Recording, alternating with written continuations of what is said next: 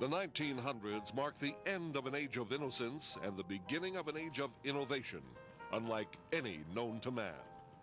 The 20th century began with the passing of a monarch who had given her name to an era, Queen Victoria. Across the seas, America lost its leader, President McKinley, to an assassin's bullet and welcomed his successor, Theodore Roosevelt. Although most of the world enjoyed the turn of the century calm, several hot spots flared around the globe. The Boxer Rebellion in China, the Boer War in South Africa, and the Russo-Japanese War in Asia. In San Francisco, a devastating earthquake destroyed the city and shocked the world. The beginning of the 20th century also saw the introduction of amazing new inventions like that newfangled gadget, the automobile, and flickering images on a screen.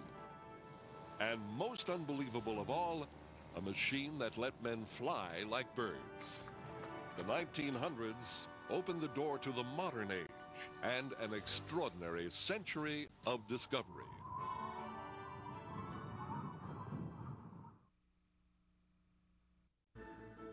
February 8th, 1900. The Eastman Kodak Company introduces a simple cardboard box camera to the world called the Brownie. Named after elf characters from a popular series of children's books, the Brownie makes taking pictures easy. So easy, even children can take a charming photograph.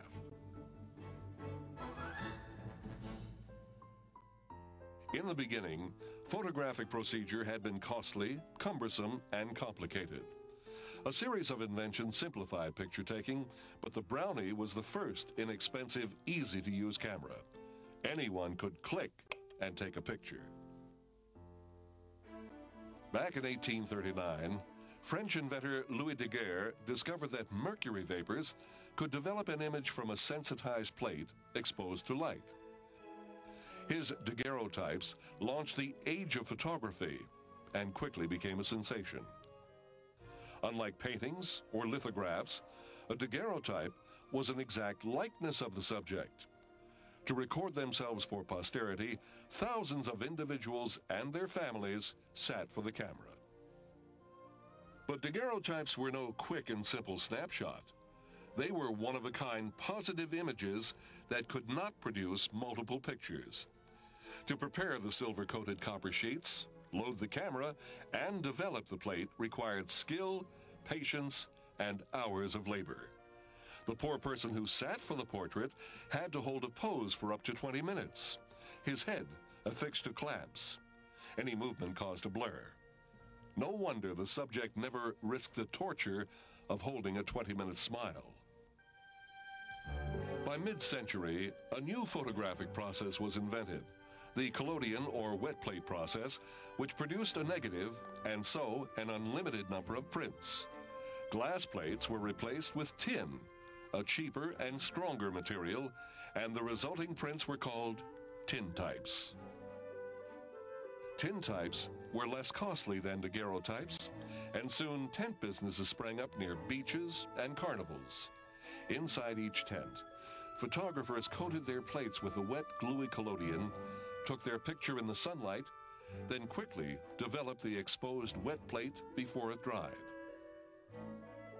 In 1860, a photographer named Matthew Brady opened a gallery in New York City and began taking portraits of well-known subjects like presidential candidate Abraham Lincoln. Brady sold thousands of prints of this popular photograph. Then, when the Civil War broke out, Brady sent teams of photographers to the battlefields to document for the public the first grim scenes of war.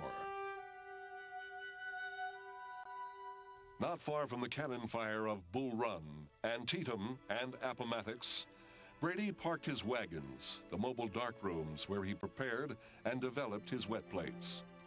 His exposure times were short, only fractions of a minute, but still too long to capture action. So he selected scenes and subjects able to hold a pose, usually before or after a battle. By the end of the war, men like Matthew Brady's assistant, Timothy O'Sullivan, turned to the west and began taking exquisite landscape photographs.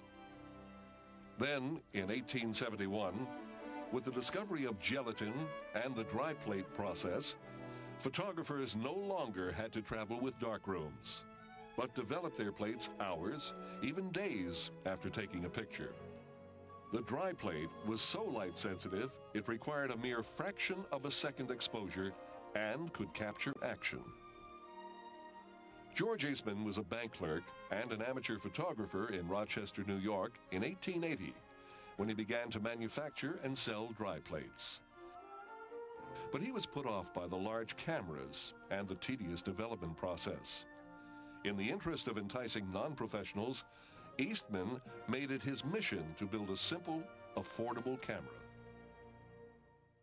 His first innovation was rolled paper negative film. Then, in 1888, he developed a box camera, the Kodak, a name he chose because it was short and could not be mispronounced. Portable, easier to use than anything before, the Kodak took what Eastman called snapshots. His customers sent their cameras to Eastman's factory in Rochester, where the film was unloaded, developed, and printed. Then the camera was reloaded and returned to its owner, ready for use. But the Kodak was only the start. At $25, it was not accessible to most consumers. Eastman was determined to build a camera suitable for mass production.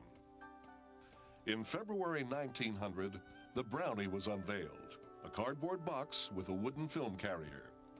At a price of only $1, the Brownie was advertised to attract children, whom Eastman shrewdly knew would soon grow up to buy cameras and, of course, film. To reach the younger users, Eastman displayed his modest little box with Brownie elves from the pages of popular storybooks by Palmer Cox. Plant the Brownie acorn, Eastman said, and the Kodak oak will grow. And grow it did. On the first run, the Rochester plant turned out 5,000 Brownies, and they sold immediately. 10, then 20,000 more were built, and shops could not keep them stocked. The Brownie found its way into millions of households, and through the years until the 1980s, Kodak released nearly 100 different models under the Brownie name. George Eastman had built a reliable, inexpensive camera even children could use. And many a successful photographer today attributes his start to the Kodak Brownie.